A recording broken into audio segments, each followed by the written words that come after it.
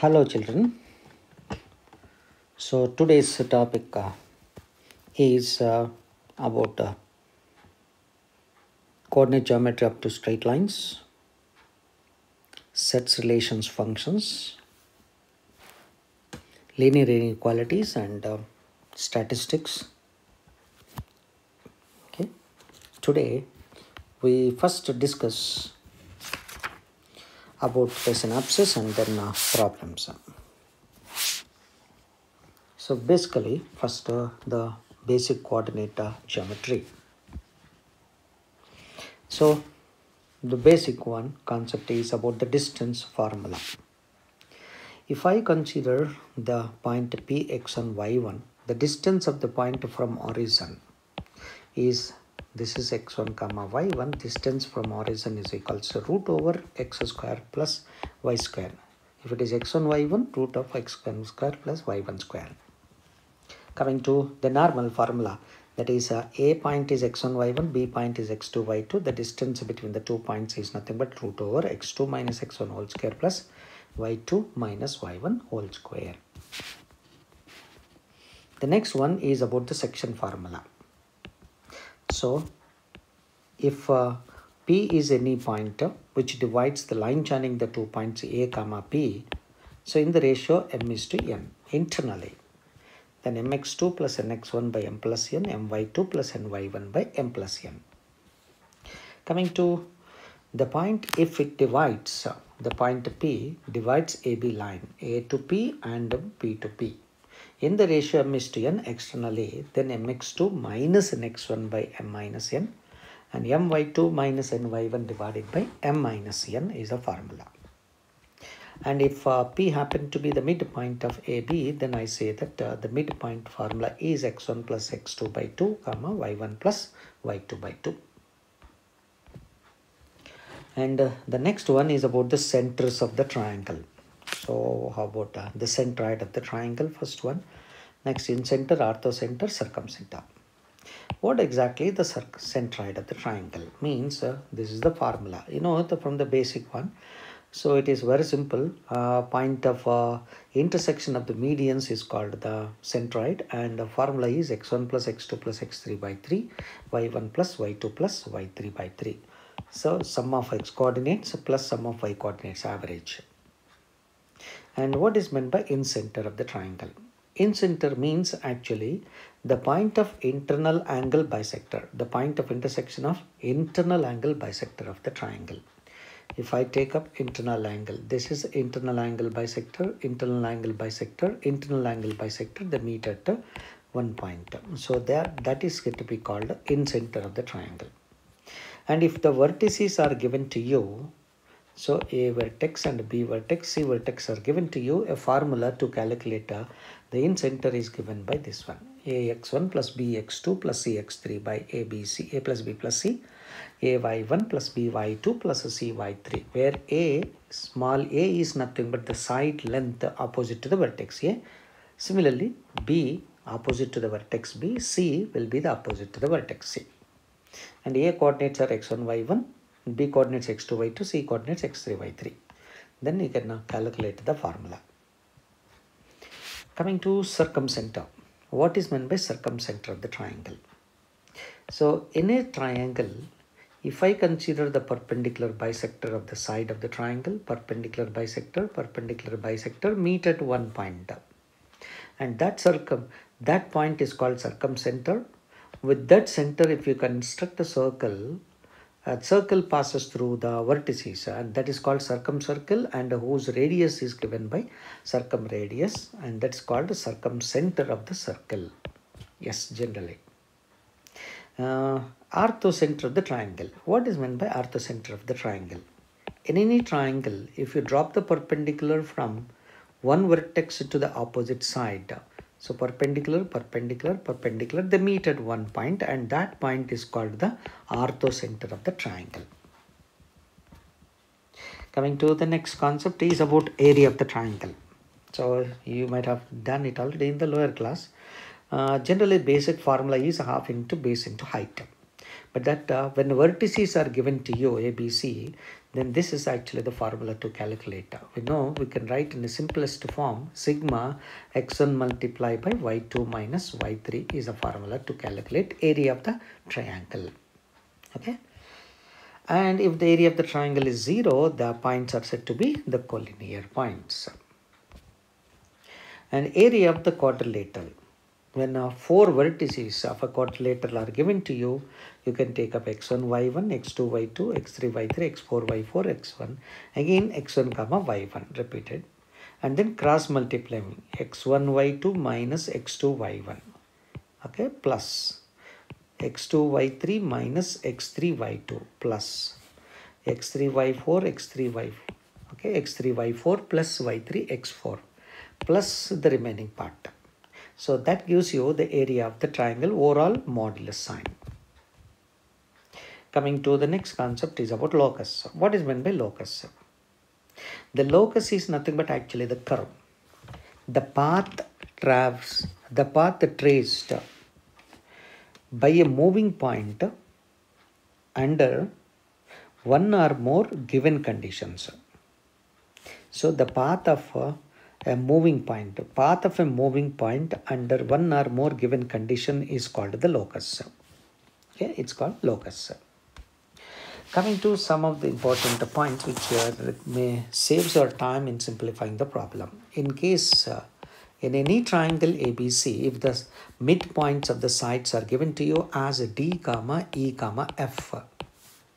So the vertex A can be expressed in terms of DEF as.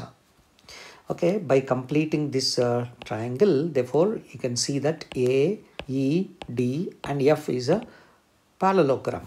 The midpoint of these two is nothing but midpoint of these two by using the concept A plus D by 2 is the same as E plus F by 2. So from here A can be expressed as a E plus F minus D. So likewise the other vertices also can be expressed E plus F minus D and D minus E plus FB and C is E minus F plus D. And the next one important point, the same concept you can apply even for the parallelogram also. Suppose when you take up ABC points or vertices are given to you, you may ask to calculate the D coordinates, which is same as the midpoint of these two is same as the midpoint of these two. And that gives you concept of D is equals to A plus C minus B. That's concept. Coming to the next concept about the straight line. So if a straight line makes an angle theta with the positive direction of x-axis, then tan theta is defined to be called the slope denoted by M of the straight line. And theta lies between 0 and pi. Of course, when the slope is equal to 0, that represents a slope of the line coincides with x-axis. When when theta is equals to pi by 2, it's a vertical line. It has no slope. I mean, its slope is not defined. Coming to the next concepts, they are nothing but if the two lines are taken with the slopes as m1, m2. Now let me consider m1, m2 are the slopes of the two lines.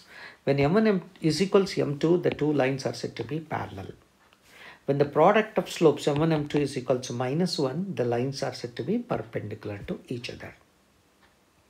And the slope of line joining the 2 points. Let me take up this is x1, y1 and this is x2, y2.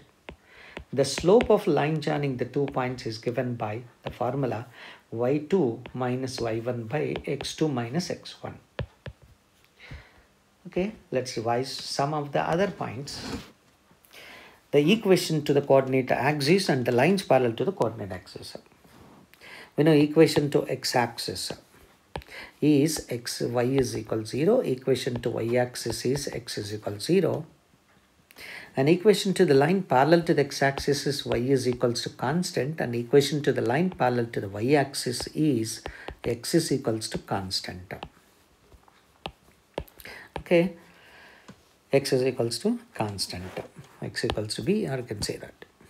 Okay, let's see that. These are the sum of the equations of the straight line. The First one is about the slope form of the equation to the straight line, y minus y, slope point form. It is a straight line which is passing through x1 comma y1, having x1 y1 and having a slope is equals to m. Y minus y1 is equals to m into x minus x1. Second one is a 2-point formula. It is nothing but an equation to a line joining the 2 points x1 y1 and x2 y2. And third one is an equation to the straight line whose intercept on axis is equal to a comma b. If a straight line makes an intercept a on x-axis, y-intercept b on y-axis, its equation can be written as x by a plus y by b is equals to 1, where a comma b are the x-intercept and y-intercept.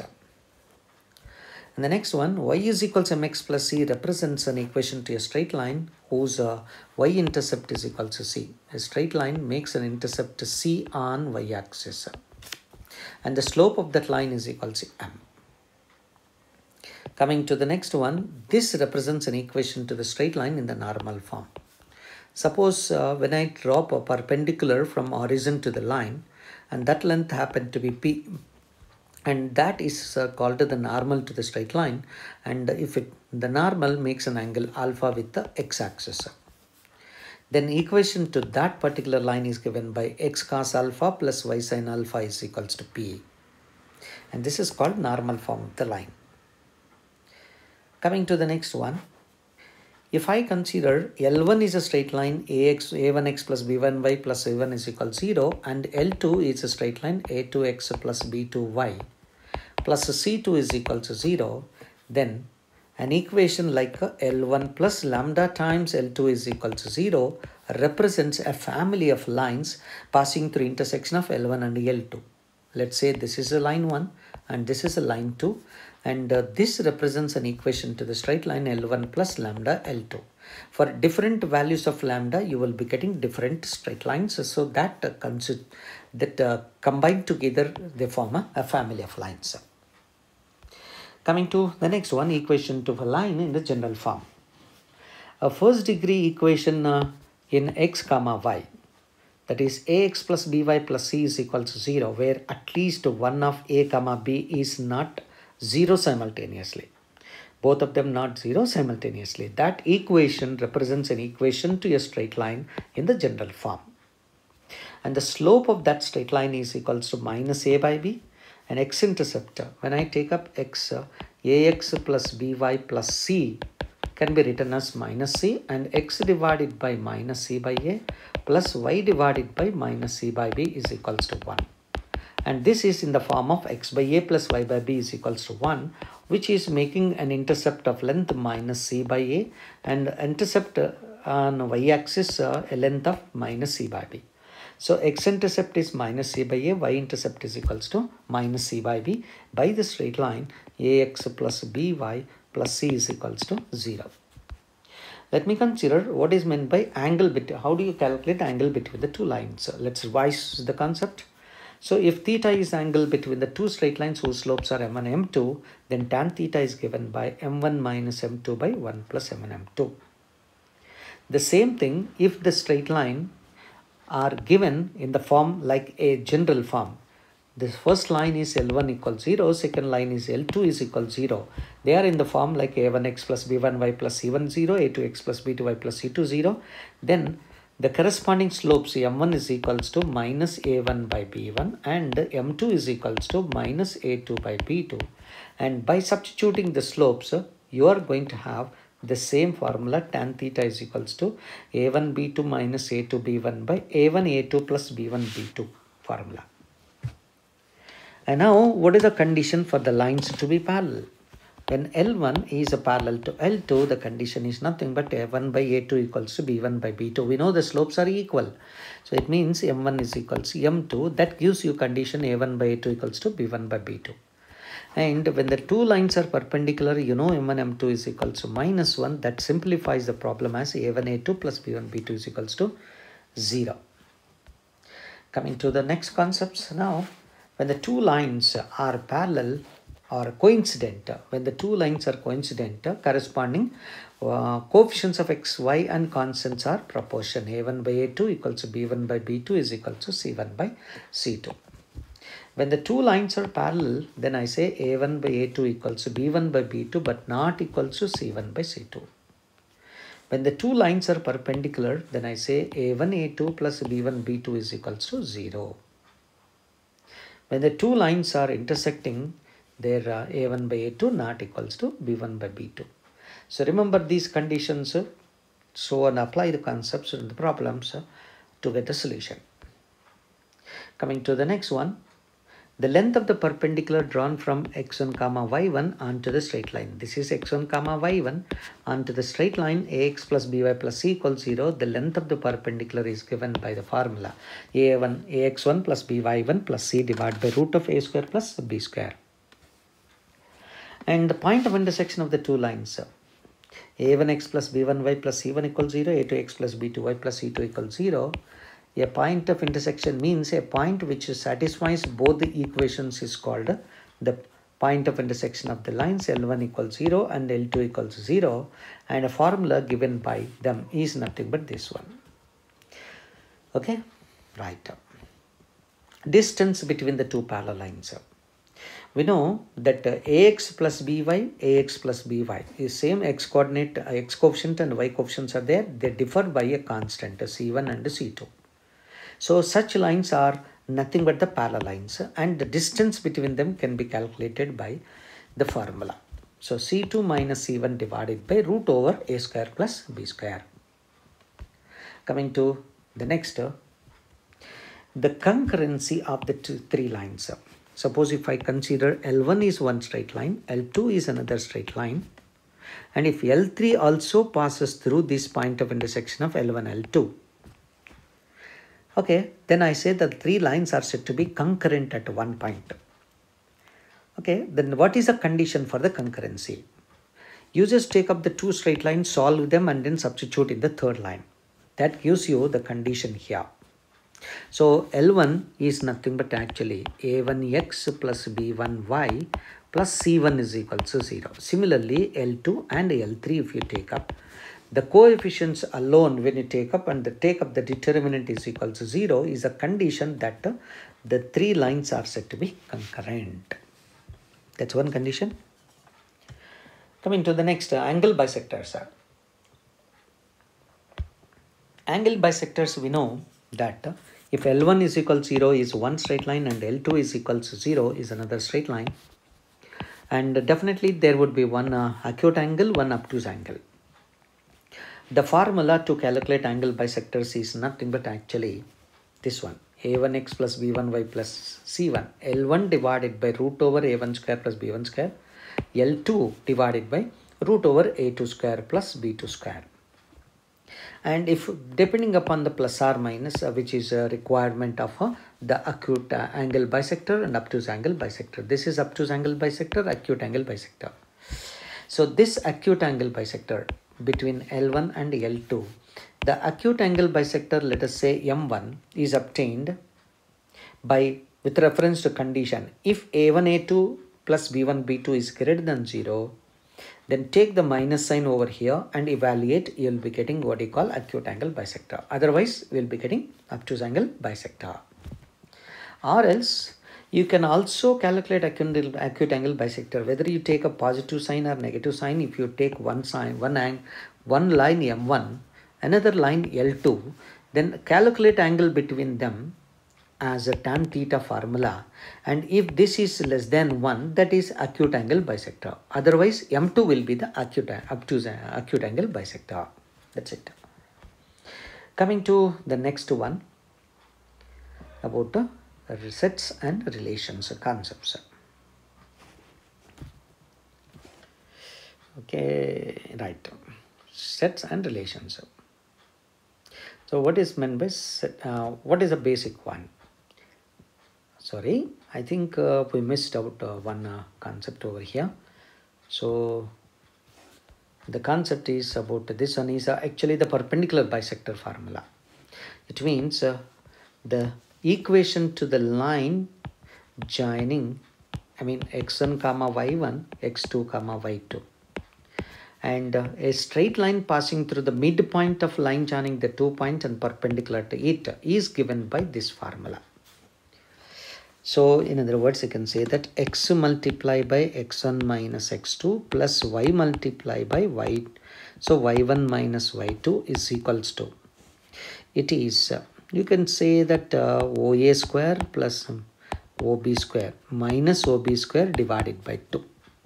OA square is nothing but actually A, this is the A point, x1 square plus y1 square.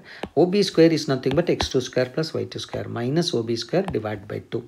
So the same formula can also be written in this fashion. Now we shall proceed to relations and functions and sets.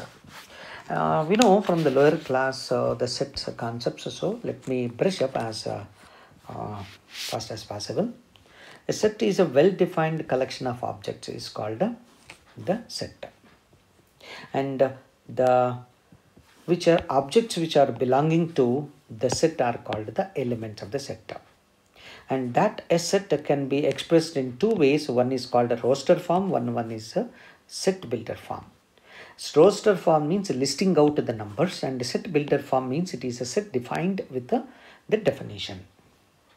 Coming to the next one, if the elements in the set are finite, then it is called a finite set, otherwise it is infinite set. Finite means the number of elements in the set is defined to be the finite. Okay, let me consider the next one. A set with a single element is called a singleton set, and a set with no elements is called an empty set denoted by 5. Okay, denoted by 5. And subset, we know that if I consider as a set notation, if I take up A as a set as like this one and which contained in B, I say every element of A is an element of B. Therefore, I say that A is contained in B. And I say that A is a subset of B. It is entirely inside B. So therefore, I say it is called subset. Suppose it might happen that A can be equal to B also. If it is not equal to, then it is called proper subset. Coming to, therefore, it is called proper subset if it is equal to that. If it is not equal, if it is not equal, then I say it is called proper subset. Right? Now coming to the next one, power set. What is meant by power set? So the set of all subsets of the given set is called the power set. For example, if I take up the set A is equal to 1, 3, 5, then form a set which is actually the set of all elements of the set of this A.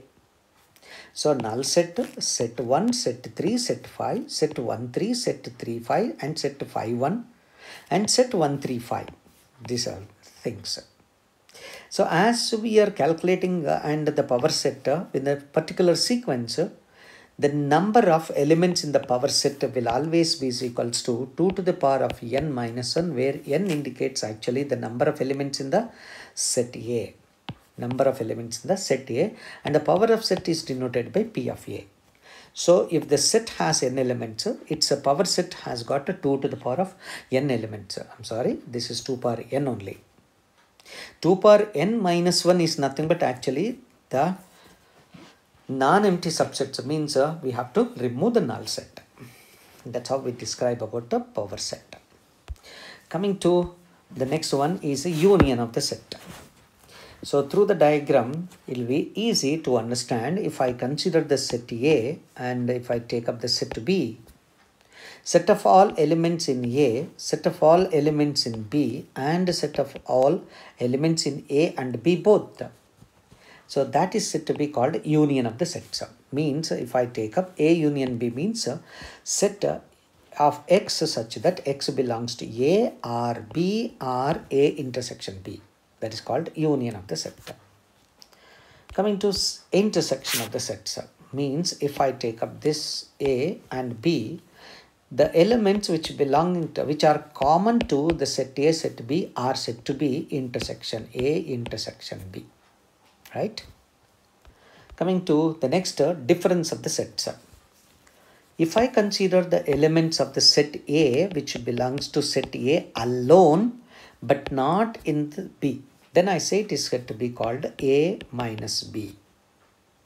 So in general, if I take up that, in general, if I take up, this is nothing but A intersection B, and this portion is A minus B because belongs to A alone but not B, and this is nothing but B minus A because these are the elements belonging to B alone but not in A, and this is A intersection B.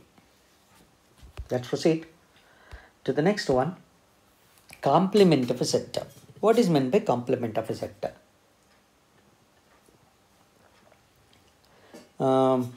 Suppose if I consider a set A in the universal set, so set of all elements, or you can say the difference of the set A from universal set is nothing but actually set. That's called complement set. Say for example, in the Venn diagram when I take up, this is the universal set which I am taking. One set I am taking A. Now the set of all elements which do not belong to A, that's nothing but a universal set minus the set A. That is called actually the complement of the set. Of course, the complement of the complement is nothing but A itself, the set itself. The complement of null set is universal set, and the complement of universal set is a null set. Coming to, these are the De Morgan laws. So the De Morgan laws are very much useful. In the lower class you might have proved already. So just let us revise the concept here. When I take up the union complement, the complement of the union gives us a intersection complements. So union will become intersection, intersection will become union in this case. Same way, when you see the difference, A minus of B union C is nothing but A minus B intersection A minus C. At the same time, A minus of B intersection C is nothing but A minus B union A minus C. So therefore, be careful, in case of the De Morgan law, union will become intersection, intersection will become union. Coming to the next Cartesian product. You know, if A comma B are any two sets, okay, then set of all ordered pairs from set A comma set B is defined to be called cross product. Suppose if you have 1, 2 and here A, B, C, the possible ordered pairs are nothing but 1A, 1B, 1C. So therefore 1A, comma 1B, comma 1C. At the same time, then 2A, comma 2B, comma 2C. So 2B, comma 2C. That's how we define what is called Cartesian product. Remember that? In case of the Cartesian, and it is denoted by A cross B. And remember that if the set A contains M elements and M elements, and set B contains N elements, I'd say this is M elements, N elements, then A cross B contains Mn elements. Okay, and of course, when I take up the two sets which do not have any common intersection, means A intersection B is equals to 5. In that case, union of a number of elements of union is equals to N of A plus N of B. Number of elements in set A plus number of elements in B directly gives us the union. Okay, right. Coming to, when A comma B are not disjoint sets, then these are certain identities which we follow. So one is nothing but union of them is nothing but N of A plus N of B minus N of A intersection B. This is A and this is B. So therefore, now when you take up, this is A which you are taking entirely. Number of elements in B entirely you are taking. But there are points which are common points are counted twice. And therefore you are subtracting it once. Same way, when you take up number of elements in A. Now from the diagram, you can clearly see that this portion is A minus B. This is A intersection B. This portion is B minus A. The number of elements in set A is nothing but A minus B, and A intersection B put together is nothing but this, okay, A. the A, number of elements in A is equals to n of A minus B plus n of A intersection B. And n of B minus A is nothing but n of B minus of n of A intersection B. So from the total, subtract the intersection elements. So the overall, the union is nothing but actually set of elements belonging to A minus B, set of elements belonging to B minus A, and set of elements belonging to A intersection B put together is nothing but union. Coming to relation. So the mainly, what is meant by a relation? A relation R from A to B, okay, is a subset of A cross B. A subset of A cross B, wherein A is in relation with B, A related to B. That is called a relation. Okay, which is always, in other words, I say that it is a relation is a set of ordered pairs. Set of ordered pairs A comma B belongs to R, where A belongs to A and B belongs to B. At the same time, that A is in relation with B. That is an additional thing which we need to remember it. Coming to this, the what is meant by domain and range of the relation.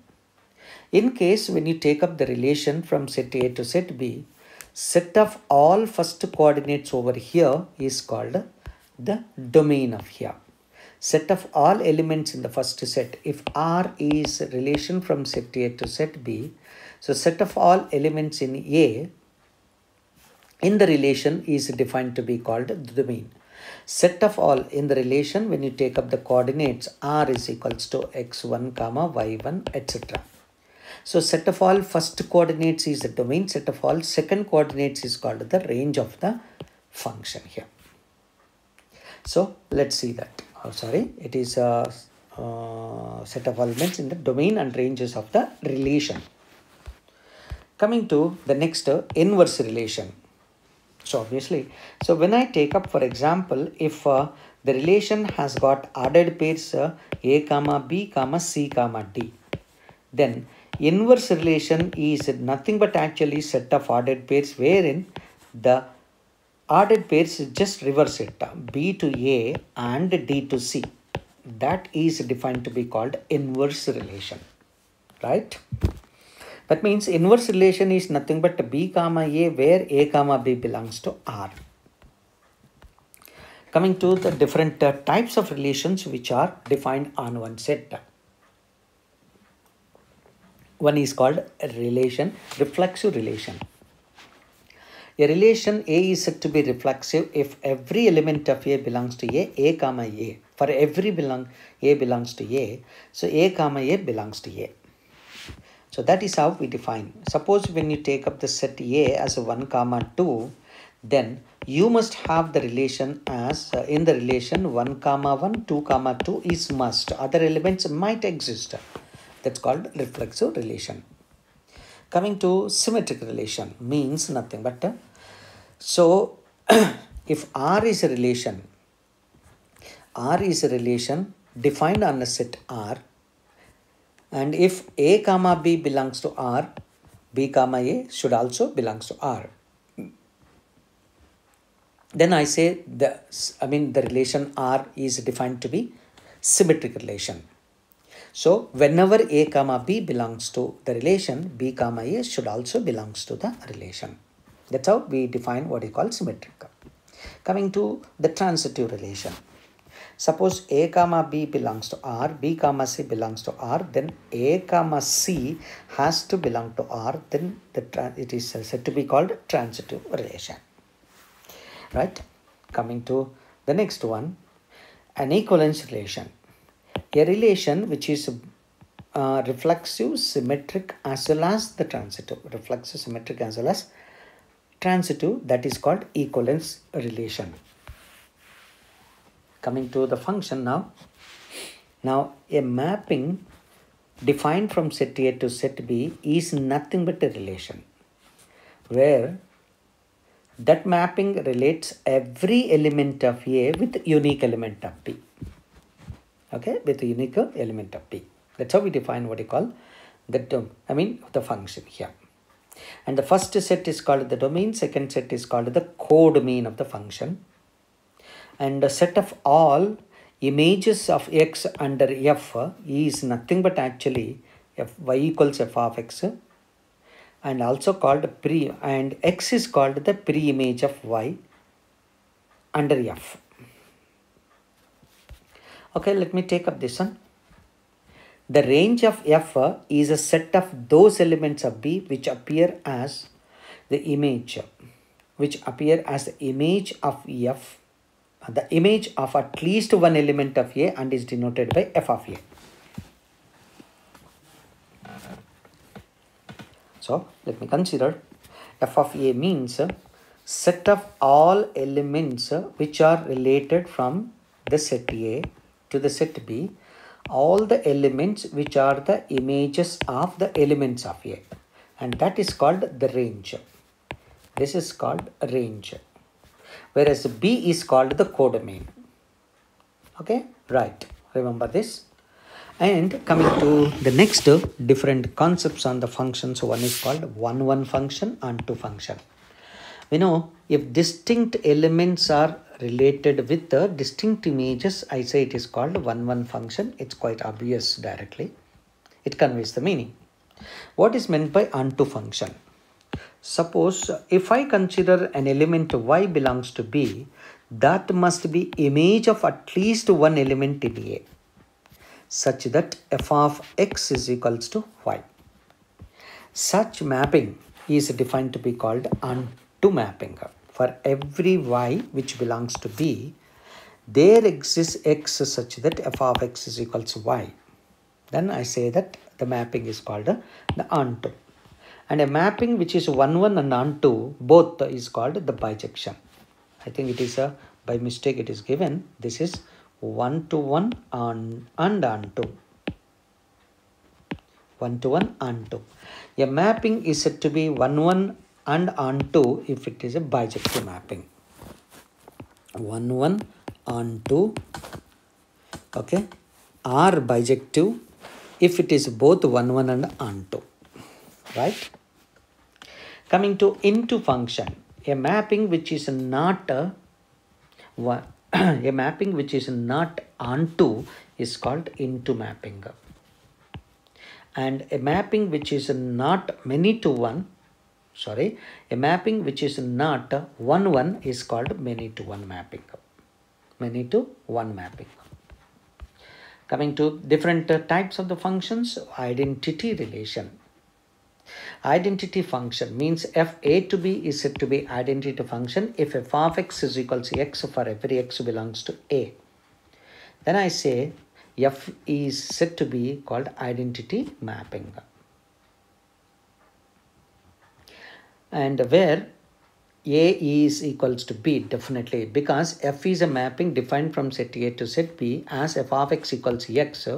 So that means whatever be the element in A is related with the same element in B itself, and therefore B is equals to A, have to be B equals to A. Coming to constant function, and whatever be the domain, in the domain, if the range is a singleton set, then I say it is said to be called constant mapping, and that is a fixed element. So identity mapping, identity, f a to b is said to be constant mapping. I hope there is a mistake here. Is a constant mapping. A constant mapping if f of x is equal to k for all x belongs to A. Correct? That's called constant mapping.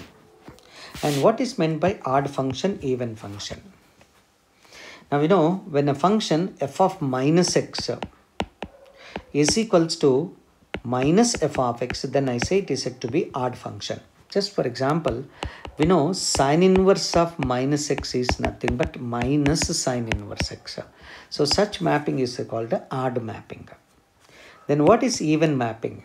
If f of minus x is equals to plus f of x, then the function is said to be even function. Say for example, x square is an even function. So f of x is equals to x square, wherein when you take up here, f of minus x is equals to minus x taken whole square, which is plus x. So therefore, I would say that a mapping is defined to be even function if f of minus x is same as f of x. Is same as f of x. Continuation, next property of the function is a periodic function. What is meant by periodic function? If there exists a real number t, which is the least positive number, such that f of x is equals to f of x plus t, then I say f is called a periodic function with the period t. Of course, as a period t, then it is also period to f of x. I mean, the f of x plus 2t is the same as f of x plus t is the same as f of x. That means 2t is also period, 3t is also period, n pi nt is also period of the function. Therefore, f of x is a periodic function which has no fixed the periodicity of the function. It may changes depending upon the function. Let's consider inverse function. If f a to b is a bijective function, then the inverse function exists. Okay, inverse function exists where f inverse is nothing but b to a. F inverse is from b to a. So let's consider the next composite mapping. Composition of a mapping means I say if f is a mapping from a to b, if f is a mapping from a to b and g is a mapping from b to c, then a mapping G circle F is from A to C. So G circle F from A to C exists.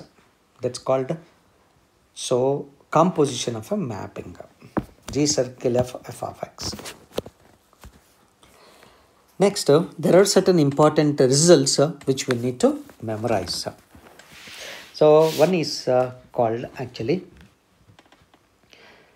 A cross B and B cross A. If A and B are two non-empty sets having n elements in common, then A cross B is equals to A cross B and B cross A will have n square elements. N square elements. If A and B are two non-empty sets such that n of A is equals to m, n of B is equals to n, then the number of possible relations that can be defined from A to B is equals to 2 to the power of mn. 2 power mn. Okay, let's see that. And these are some of the results which are very useful while calculations. Hope you understood. F of x is a function. Then half of f of x plus f of minus x is even. Half of f of x minus f of minus x is even is odd function. Thereby, by adding these two, you will be getting f of x. So therefore, if f of x is any function, that is not necessarily be even or odd function.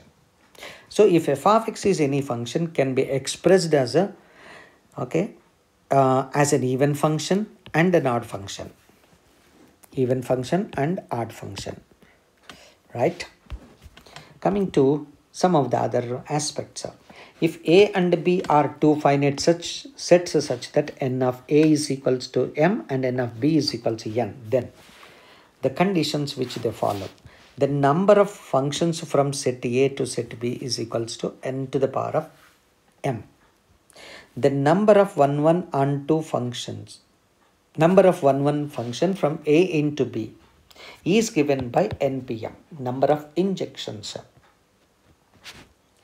Number of injections from A to B is given by this one. So while calculating number of 1, 1 mapping, you must check that one, the number of elements in the set A will always be, number of elements in set A will always be less than number of elements in B. Then only it is possible to have NPM. Coming to the next one, the number of elements, number of on two mappings from set A is equals to the number of ways of dividing m things into n groups so that no group is empty. See, this concept will describe in permutations and combination later cases, in detail. Okay. The number of bisection from set A to set B is m factorial, where m is equals to n or 0 otherwise. So that's how we describe about the number of mappings of 1, 1 onto a number of bisections. So coming to some of the other important things which we require here in case if A to B is a bisection, if f A to B bisection, so a function f A to B is a bisection, then n of A must be is equals to n of B. That means in order to have a bijective mapping, you must have both the sets must be of the same elements. Okay. Okay, similarly, if injective mapping is possible only when n of A elements are less, and surjective is possible only when n of A elements are in more. And definitely if it is a bisection, then n of A must be equals to n of B. And 2 power n minus 2 represents actually the number of onto mappings that are defined from set A to set B. Set A consisting of n elements and set B consisting of only 2 elements. So set A consisting of 1, 2, 3 and so on n elements, set B consisting of 2 elements. Each element can be related with either A or B. Either A or B, like that. All the elements can be related in 2 ways each. Such elements are n is 2 to the power of n combinations are there out of each. All the elements related to A must be subtracted. All the elements related to B must also be subtracted. So subtracting it gives us the total number of mappings 2 to the power of n minus 2. Coming to the next one. And these are the some of the important the formulae which is very much useful in simplifying things. And the domain of this function under root is equal to a square minus x square. Please try to remember for all the three, the condition to follow is nothing but if you have a root of something f of x must be greater than or equal to 0. If you find 1 by root of f of x, then I say that f of x has to be only greater than 0 but not equal to 0. Okay. Some other results, saving results as follows like this one. Please go through once.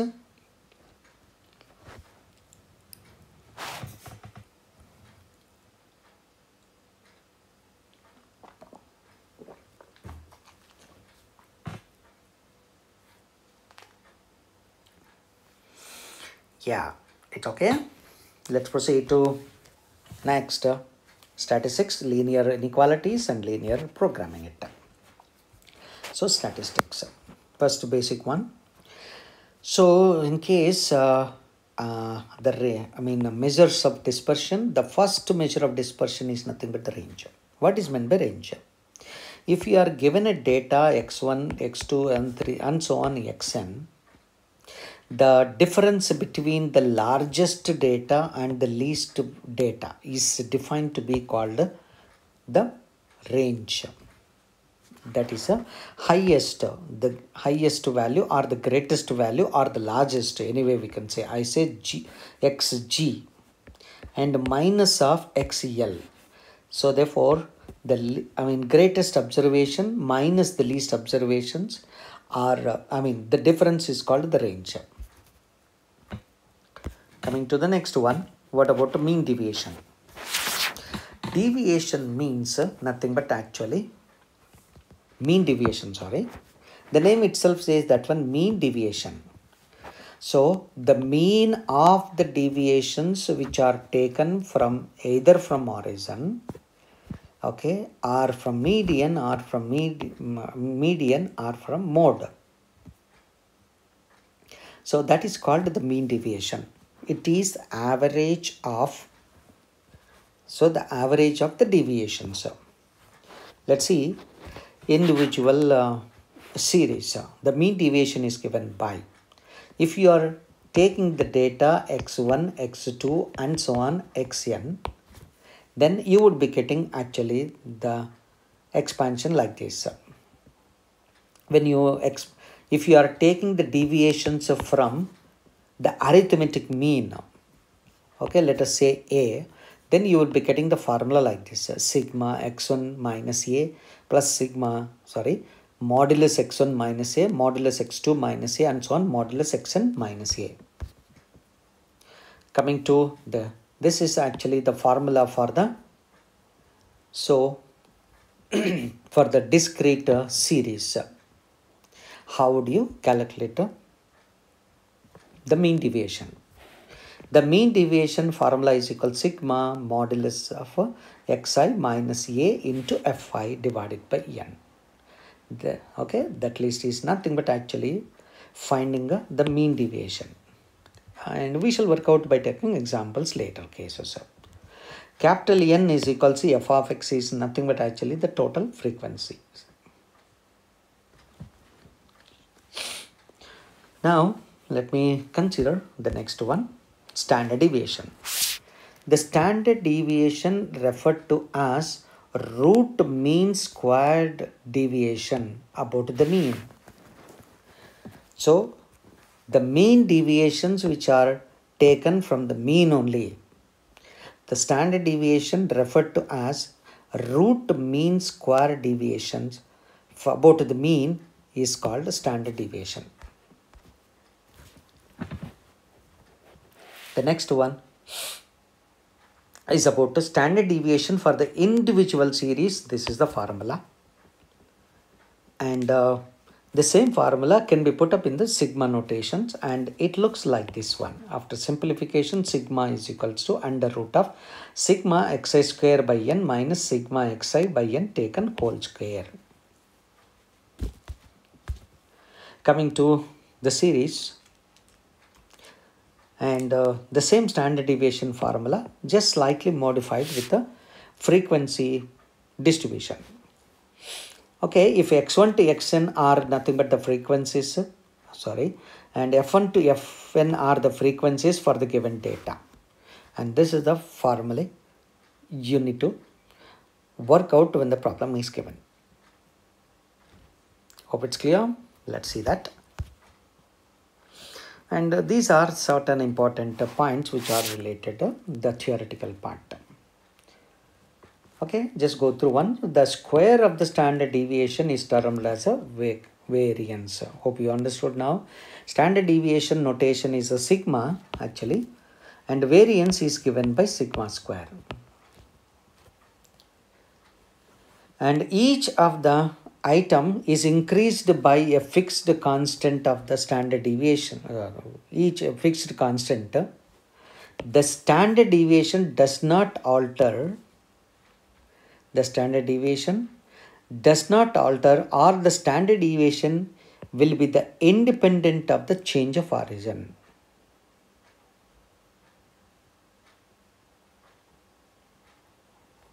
Right?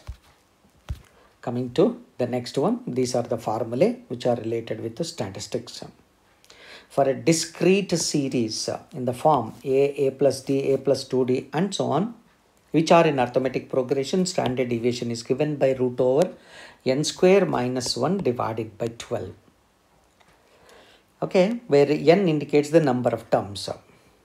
In case of the other, the standard deviation for the first n natural numbers is given by root of n square minus 1 divided by 12. Coming to the next one, coefficient of variance. The coefficient of variation is nothing but actually, it is a sigma divided by x bar multiplied by 100. You know, the sigma is nothing but standard deviation divided by the arithmetic mean multiplied by 100. Sigma divided by x bar multiplied by 100.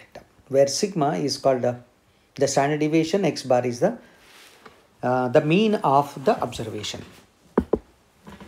Now, what is the purpose of this coefficient of variance? This coefficient of variation will give us the observation about the consistency of the given data. So, of the consistency of the data. The more the coefficient of variance, the more the variability.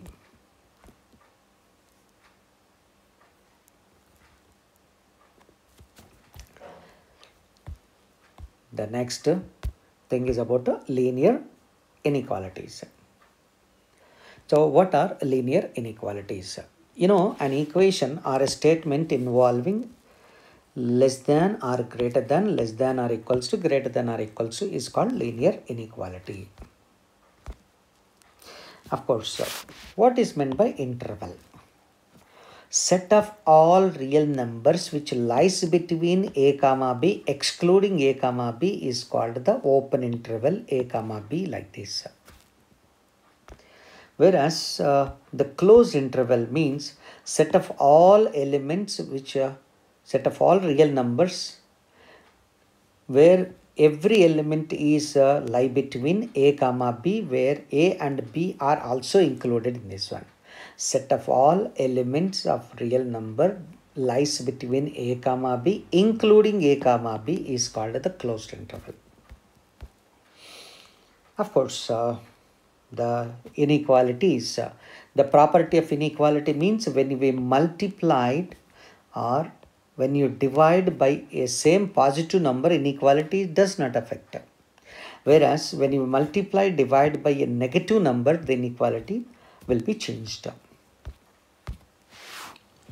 So next one, the graphical solution of linear inequality. Graphical solution means nothing but whenever you are given a linear inequality, let's say for example ax plus by is greater than or equals to c, where c is a constant, then definitely you consider a straight line like ax plus by is equals to c. You draw a straight line and then take up a point either one side of the straight line and check by substituting over here. If that point satisfies that ax plus by is greater than or equals to c, then I say that the point lies on the upper side. Otherwise, the point should lies on the lower side. But this overall in detail we will be going for the explaining about taking example about the graphical solution. Now, this is an example. When I take out a straight line, a vertical line is dividing the space into two halves. One is the right half, one is the left half. And being it is an inclined line, we cannot say right half and left half, but you can say that upper half and lower half. By this context, we will be taking it here, right? So that's about the concepts of linear inequalities. Okay, so take up problems in the next continuation and we'll try to solve it.